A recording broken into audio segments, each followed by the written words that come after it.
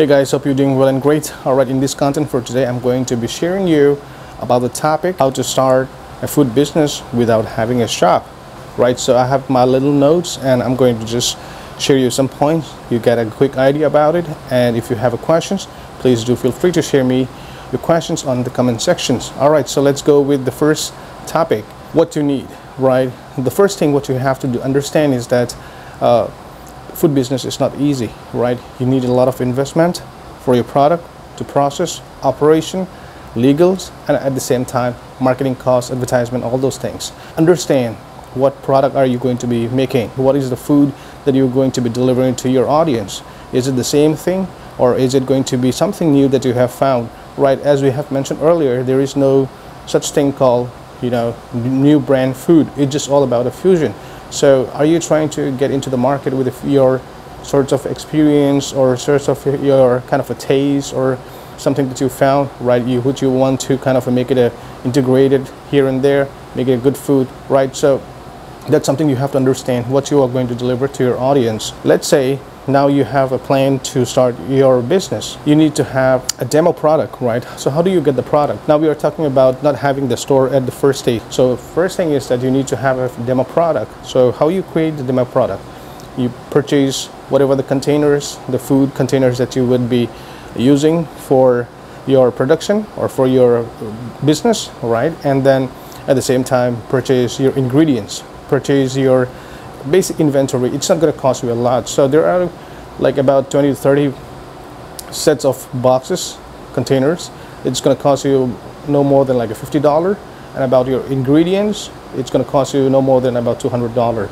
Right, with this you can create all your menu items, make your own, capture the footage of what you're doing, at the same time talk about it while you are doing it. So first thing is that get supplies, get your inventory, get the containers from Amazon, inventory from the local market. And while doing this, you will get to know who are your local suppliers, where you're going to be sourcing your inventory going forward when you are about to start your business. So once you have these things, start preparing your food, have the footage of what you are doing. At the same time, have your social media platform. You don't necessarily have to create a website, but have your social media platform. That's Instagram, TikTok, Facebook. Get yourself promoted or get yourself marketing on this platform. Try to see if people really are passionate about what you're doing. People are supporting on your journey, or people are going to give you a good feedback, or they're going to be engaging or sharing your contents to people, right? That's the very first stage of marketing without cost.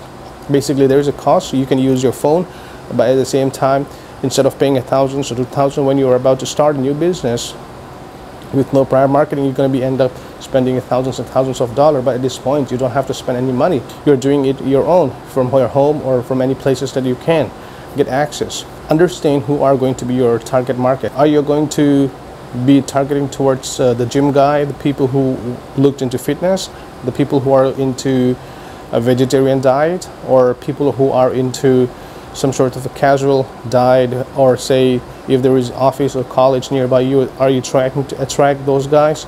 You got to understand, analyze your product and try to engage. So let's say in this case you have, let's say, 10 products, you have those pictures, you have those contents. Try to engage and see what people are responding to you. Before you open the store, you can always implement on the product according to the selections or the choice or the preference of your future audience, right? Future customers, future buyer. So that's something that you have to understand. Get as much as data you can get it. Now the next thing, once you see that you have the suppliers, you have the contents, you have the footage, then start building your website. Once you build your website, do not sell it right now, right? Because if you have to sell it, you have to go through a license, you have to get the stores, locations, and all those things. But now at the first stage, look at something that you can build a website in a very less cost, maybe like about $100 to $200. Build a website using e-commerce platform, which is going to be WordPress. You don't have to subscribe to some sorts of ongoing subscriptions platform like Shopify and all, or Wix or whatever, right? You just can build your own drag and drop stuff. It's not going to be hard, but it's going to be good for you to learn, right? So that's something that you have to keep in mind and start posting as much as contents that you have in your website. At the same time, create a subscription channel or a forum where people who is interested with your food, who wants to kind of take part in your journey, let them subscribe, get some email, contact information, phone number, name, all those things if they want it, if they want to share it, right, and get all those details. So now let's say you have collected at least 100 to 200 from your website without launching the product. You already have the image of the product, you have already got the response of the customer. It's time for you to go and do your research on locations. So once you find the locations, don't look for locations which is 1,000 to 2,000 feet square. So now, as you're going to be a small business, right, you don't have much money. So I'm trying to come up with something less than 5,000, right? So you go with a place where you can get within 500 feet square. Now, as I have mentioned in previous video, there are 10 different kind of foods that you can prepare and operate and run a business as only takeout and delivery service within 500 feet square. You can be pizza, subs, sushi, boba, coffee, what else is there? Donuts, right? All those things you can run within 500 feet square. You do not need a lot of space. So for a temporary, you just have to buy a little freezer, refrigerators, and a little of a preparation table. That's all you needed, right? And then you already have built your website. You have already got your social media platform. So through this channel, try to engage it. Right now, let's say you come up to the date when you are about to start your business, right? What you have to do is, people who already have subscribed to your to your website, they give your email, contact them. At the same time, try to run a campaign for the first 30 days. Do A/B testing. A/B testing means, say, because now you're going to go with only for delivery and takeout.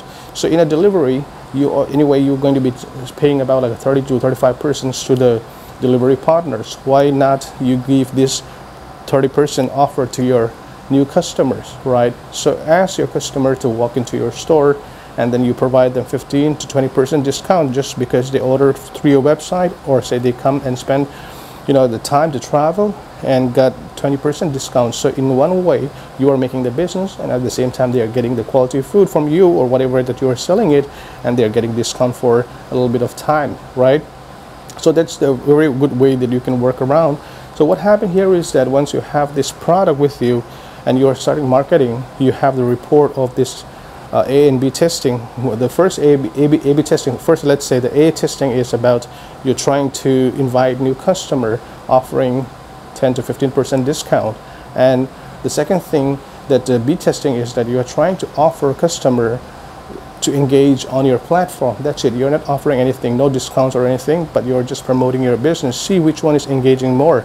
Now, if you are seeing that you're engaging more on the A testing, which is that you are offering with a hook that if they purchase and come to the store, you're going to give them a 10-15% discount.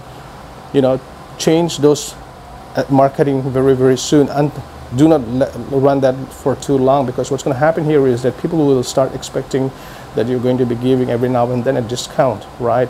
But you can give a discount if they come and walk in. What I'm talking about is the ad promotions, because on ad promotions with a hook of a discount, if you are trying to add a discount on a hook, at the same time you're running an ad, what happened here is that you have to spend your money on the advertising cost, and at the same time you're giving them a discount, so you're not making any money out of it. So if you're giving a hook, let them come into the store, walk into the store, or call you and place an order, so they can come and take the food from you, right?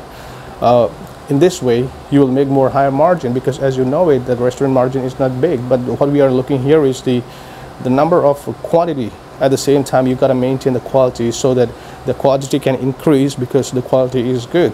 So this is something that you have to really, really understand.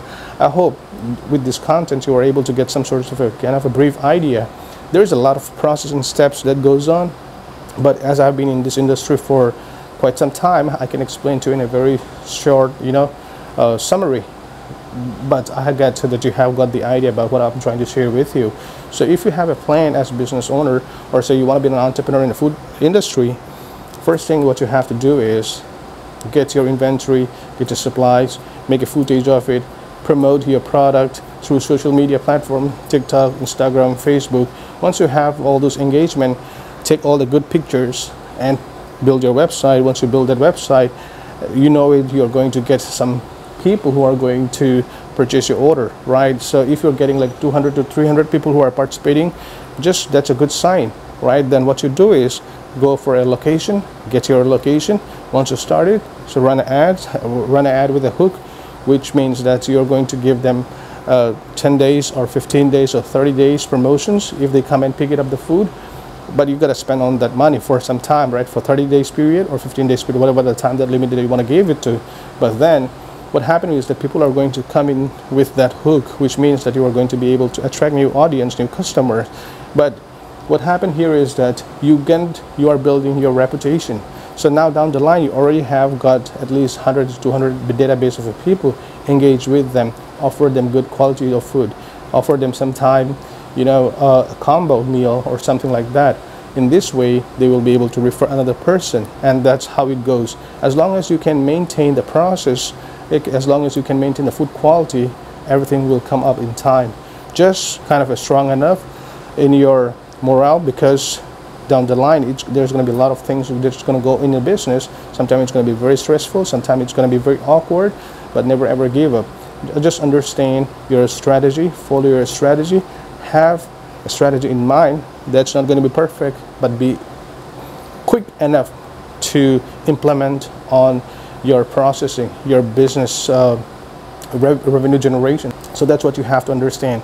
Now guys, I hope this content is helpful for you. If you guys would like to know more about all this kind of content, please do subscribe to the channel. At the same time, if you have friends and folks who would be interested, make sure that you guys share this content to them as well. Here I want to announce with you guys an episode or a series down the line where we will be able to, you know, give out somebody with a build-up restaurant, building from scratch, and we will have to capture the footage. I would need your support. As long as I get 50,000 subscribers in this channel, I will be able to achieve that and give up that new restaurant, build-up restaurant, to someone who is our follower, who is our patrons, who is a subscriber, or who has a dream to have their own food business one day. We're gonna give that for free. But for that, I need your support. I want you to share this content, and as long as we reach the 50,000, we will be able to start the project. All right guys, that's for today. Until next video, you guys have a good day. Take it easy. Cheers.